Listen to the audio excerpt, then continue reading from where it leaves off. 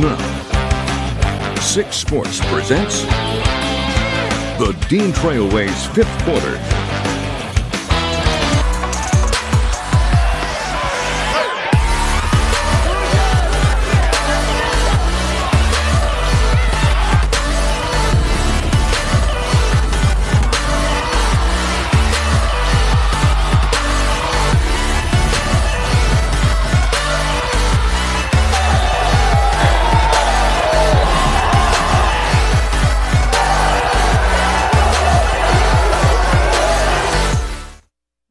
Welcome to trophy raising season. District titles were on the line for our high school football teams, so you know we have a good Dean Trailways 5th quarter in store. I'm Ian Kress. And I'm Haley Schungart. Back in week 2, Mason took down DeWitt 42-23, and right after, both teams knew there was a chance they'd meet again. And tonight they clashed for the district title. This time the showdown went down at the Bulldogs' house, and the Panthers came into town with revenge on their minds. Just a few minutes in, DeWitt finds their go-to guy, Trav Moore, who dashes in from a few yards out. But Mason would have an answer in a speedy guy of their own, A.J. Martell. He is so shifty, he faked out the camera girl. Martell ties things up at 7, and that would be all of the preheating the Bulldogs would need. Kaysen Carswell winds up a dot to a wide-open Tyler Baker, who has got nothing but green grass in front of him. A 59-yard TD for the senior to help Mason lead by 2 scores at the break. And this catch might be one of the best our cameras got all night. Kaysen Carswell again connects with Cole Reese, who makes an unreal grab with a defender all in his face. One of his 2 tutties on the night. Mason captures its 3rd consecutive district title, 42-7 the final. A memorable game, to say the least. We told these guys coming into it, you're probably going to play your last game here. You better leave it all on the field, and they did. They played their hearts out. To have a running clock on DeWitt 2 times in the same season is a pretty special thing, and I'm very proud of these guys. We were a little nervous at first. We knew they were going to play their best game of the year on us. They wanted that revenge because they knew we were coming in here. They wanted to take it in here, but we didn't let them. We bounced back. We played great in the second half. It was amazing. What a win for the Bulldogs. Staying in Division III, Parma Western welcomed in Lakeshore, and similar to last week, the Panther defense was on the prowl. Second half, Gibson French, great name, comes up with the interception, takes it all the way back for the pick 6 to bring out the turnover chain. Western went up 31-0 at that point. The offense then woke up for Lakeshore. Dylan Moore finds an opening in the defense and gets the Lancers on the board, but Parma was cooking with too much gas tonight. Junior Reed Myers throws a beauty, and Maverick Hammond makes the incredible grab. Parma Western wins 38-20 for the program's 3rd ever district title. Well, it's not often a program that has won 2 state titles in the last 5 years fits the bill of a Cinderella team, but that is the position Lansing Catholic found itself in this fall. Yeah, the Cougars finished just 3-6 in the regular season, but shocked Michigan Center last week to advance to the district championship. And for more on their district title matchup, we bring in the 3rd member of our team, Tyler Drazinga. Hey guys, Lansing Catholic took on Ovid LC tonight in a rematch of last year's district title game, which Lansing Catholic won 20-0. It was a 1-score game at the half tonight, with Ovid LC leading 20-13, and the Marauders delivered the first punch of the second half. Trice Tokar airs it out, hit his man Jamison Custer in stride. He waltzes into the end zone to put OE on top, 28-13. Later in the quarter, Marauders on the move again. Clayton Frucci takes the handoff, finds Paydirt on a short touchdown run, 35-13 Ovid LC. The Marauder defense was dominant in the second half. They had 4 sacks in the half, including this one from Cohen Brown. Then with just over a minute to go, Frucci puts the exclamation point on it with another short touchdown run right here. Ovid LC outscores Lansing Catholic 22-0 in the second half to win the district title 42-13. It's the first district title since 2009 for the Marauder program, and head coach Travis Long says his team has had to overcome a lot to get here. Well, we had some lofty goals at the beginning of the season, league championship, lots of wins, and we had some injuries early on. And we were young and made some young mistakes, but we've grown up, and the boys are playing great right now. Not a great start to the season, but we finished strong. Guys up front, owe it to them. Working their butts off all game. It's my boys up front, so it's awesome. I love it. Shifting to Division 4, undefeated Portland took its show on the road as the Raiders were taking on Hastings. In the last play before halftime, Hastings QB Owen Carroll will step back, scramble on the run, look downfield for Jet Branham, and connects with him for the 20-yard touchdown. In the fourth quarter, though, Portland was leading and went to its bread and butter. Caden Thalen to the house. He had 281 rushing yards and 4 touchdowns tonight. Yeah, that's pretty impressive. Hastings trying to fight back. Carroll drops back, looks for Branham again, but it's picked off. Guess who? Caden Thalen seals the deal for Portland. The Raiders win the district title with a 38-24 win and will face Niles next week for the district title. Well, staying in Division 4, how about Hazlitt going on the road and taking down Chelsea 30-22? The Vikings trailed by 1 at halftime and will now take on Goodrich next week for the regional title. Yeah, great win for them. Oh, yeah. Well, it is now time for us to take our first water break of the night, but don't worry, the fifth quarter fun is far from over. Yeah, after the break, we'll take a trip down to J-Town to check in with the reigning state champs, Jackson Lumen Christi, who are looking to be like Drake and go back to back. Oh, I see what you did there. Plus, East Lansing was looking to capture its 3rd district title in the last 4 years, and if you know, you know. You know. Grab a snack and meet us right back.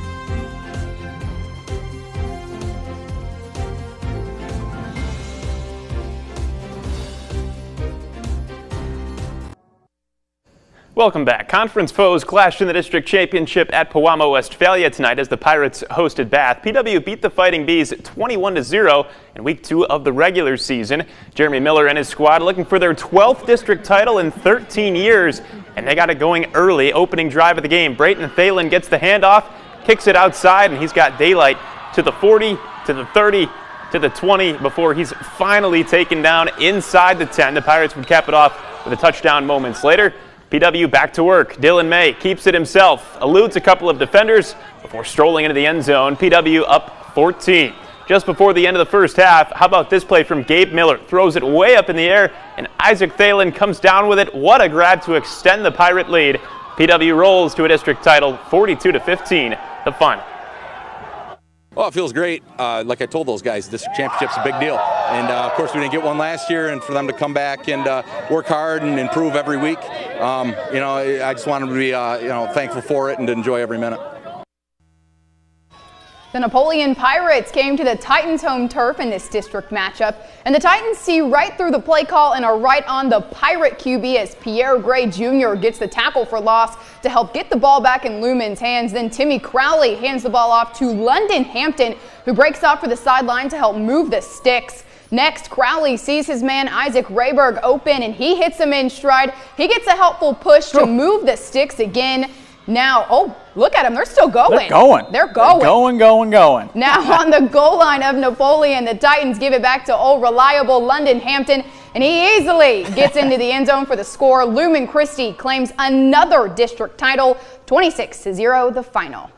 Another one. In Division 2, East Lansing opened its playoff run with a win over Lansing Everett. And a little history fact for you. Okay. It was the Trojans' 65th meeting all-time against the Vikings, which is the most of any opponent. Wow. Well, tonight was the polar opposite type of matchup for the Trojans. They faced White Lake Lakeland for the first time ever. All right. Lakeland would score on its first drive of the game, but it would be no problem for these playmaking Trojans. Jace Colorizio is going to cut it to the outside and show why he is the top running back in the state for the class of 2025. He finds the end zone. Now, this was a 7-7 game at halftime, and in the second half, the Trojans took the top off. Colorizio, with a serious boost of speed, goes 60 yards untouched for his third touchdown of the game. And EL wasn't finished there. Ben Fletcher is going to roll out and find a wide open Colin Kapilovic in the end zone. The son of Michigan State offensive lineman coach Chris Kapilovic adds to the lead. East Lansing would score 28 points in the second half, takes down Lakeland 35-7 to claim back-to-back district titles. And the key to the huge second half was... We wanted to run the ball to establish that that kind of edge, that kind of edge that we want to do. We just locked in and brought it all together and just stuck together as a team, and we're here now. So the job's not finished.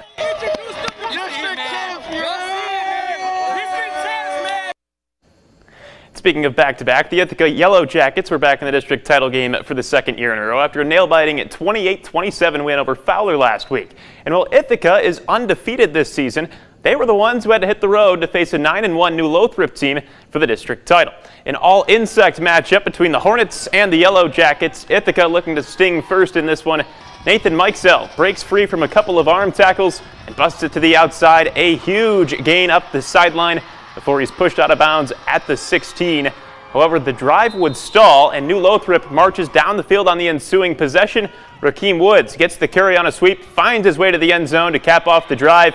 8-0 Hornets, but Ithaca answers right back. Jackson Kahn has all sorts of time, fires it deep to Riley White. He's got nothing but green grass in front of him. This was a back-and-forth battle all night long, and Ithaca goes on to win it thanks to a field goal by Joe Daw with just 8 seconds left. Ithaca wins 29-28, back-to-back one-point wins and back-to-back district titles for the Yellow Jackets.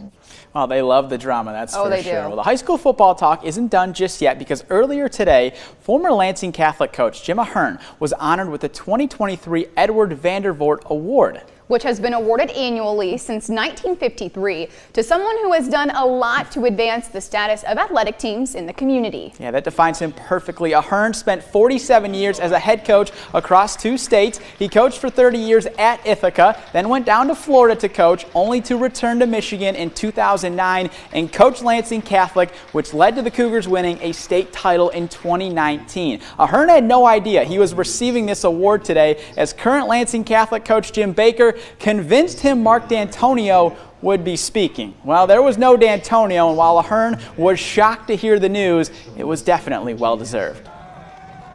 I think he became everyone's grandpa, to be honest with you. He came in and he's got such a kind heart.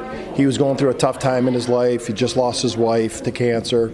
And I think he needed us as much as we needed him. Did not have any idea what I was going to do, and it ended up at Lansing Catholic, which is probably the best thing that ever happened to me. It was a really good place for me to be at the time, and it's really a family atmosphere there. Awesome and well-deserved for Coach Ahern. We'll shift gears to the collegiate level after the break. The Michigan State hockey team opened up Big Ten play with a road trip to Columbus, and the Spartan men's soccer team also played the Buckeyes in the first round of the Big Ten tournament. MSU hoping to avenge its only loss of the season. Those highlights and more when the Dean Trailways fifth quarter return.